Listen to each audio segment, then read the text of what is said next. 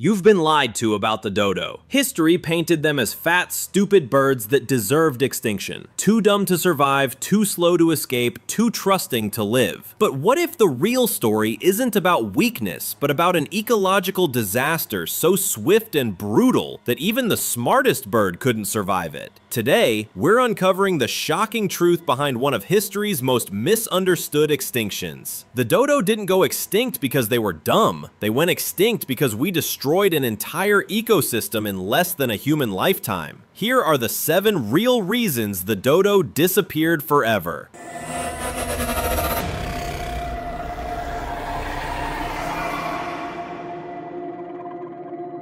When Dutch sailors arrived on Mauritius in 1598, they found a 3-foot-tall bird weighing up to 50 pounds with a massive hooked beak. They called it dodars, meaning fat arse in Dutch. But the dodo wasn't fat because it was lazy. It was thriving. Mauritius had no large predators. The dodo had evolved in paradise, and its size was an advantage. Larger birds stored more fat, survived cyclone seasons, and dominated the best nesting sites. Scientists now believe dodos were highly selective eaters, choosing only the richest fruits and nuts. They weren't stupid, they were specialists, and that specialization became their death sentence. The dodo had a secret partner.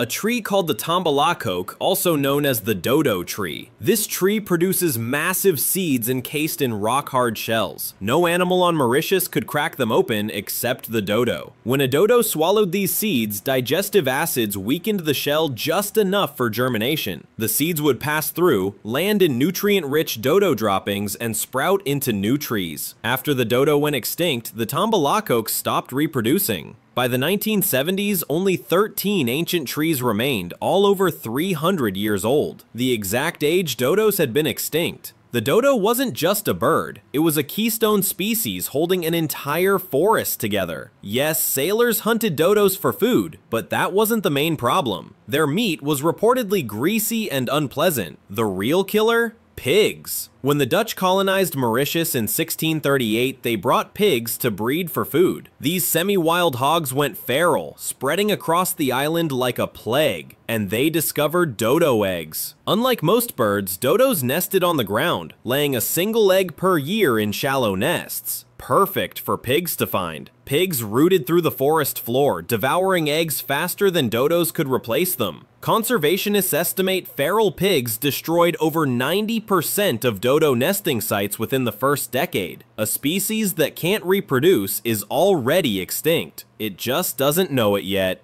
Black rats and brown rats hitched rides on Dutch ships and swarmed the island. These rodents were relentless. They raided nests and ate everything. Dodo chicks didn't stand a chance. Rats could chew through shells, consume embryos, and move to the next nest before the mother returned. A single pair of rats can produce hundreds of descendants in a year. Within a decade, Mauritius was crawling with millions of them. But rats didn't stop at eggs. They competed for food, eating the same fruits and seeds dodos relied on. The island's resources stretched thin. Dodos were starving in their own paradise. Crab-eating macaques brought by sailors as pets quickly escaped and established wild populations. These primates were smart, social, and ruthless. They raided nests, stole eggs, and killed dodo chicks. Worse, they spread faster than any other invasive species. Monkeys could swing through trees, accessing nests that pigs and rats couldn't reach. They worked in groups, coordinating attacks. Ground nests were destroyed by pigs. Tree nests were raided by monkeys. Hidden nests were sniffed out by rats. The dodos were surrounded with no evolutionary defense. The dodo wasn't defenseless. They had strong beaks capable of crushing bones. Some accounts describe dodos attacking sailors who got too close to their nests. They were protective parents, fiercely guarding their single egg, but evolution hadn't prepared them for this invasion. In millions of years on Mauritius, dodos had never encountered mammals. No pigs, no rats, no monkeys. Their brains didn't recognize these creatures as threats. By the time they learned, it was too late. Here's the cruelest twist. Most birds lay multiple eggs per season. The dodo laid one.